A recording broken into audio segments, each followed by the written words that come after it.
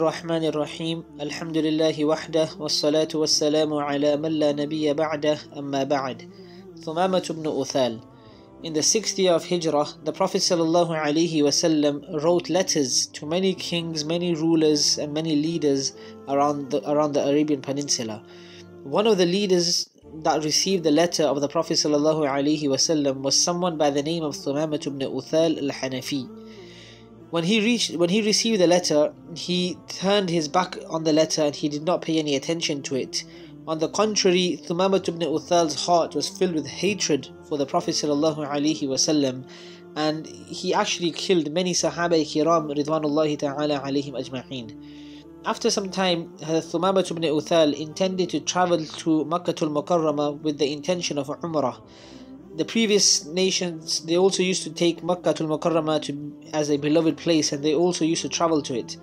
So whilst he was traveling to Makkah al-Mukarramah, he was captured by some Sahaba on the outskirts of Medina, and when he was brought to the Prophet ﷺ, the Prophet said, "Atadruna man akhadhtum," that do you know whom it is that you have captured? And the Prophet ﷺ informed the Sahaba that it is none other than Thumama ibn Uthaal. At that time, Thumama ibn Uthaal, he stayed in Madinatul Munawwarah for 3 days as a prisoner, and every day the Prophet ﷺ used to come and ask him that "Ma indaka ya Thumama," that how are you, O Thumama? And at that time, Thumama ibn Uthaal, he used to answer the Prophet ﷺ. The whole time whilst Thumama ibn Uthaal was a prisoner, the Prophet ﷺ ensured that he received good treatment.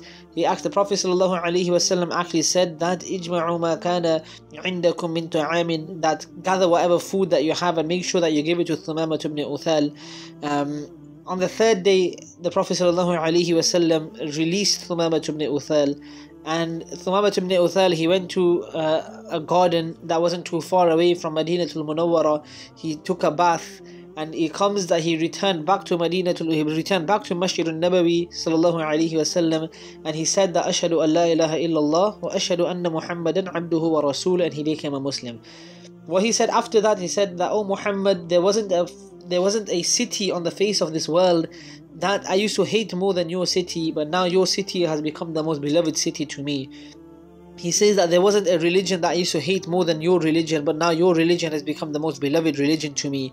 And he said that, "O Muhammad, there wasn't a person, there wasn't a face whom I hated more than your face, but now your face has become the most beloved face to me on the whole of this earth."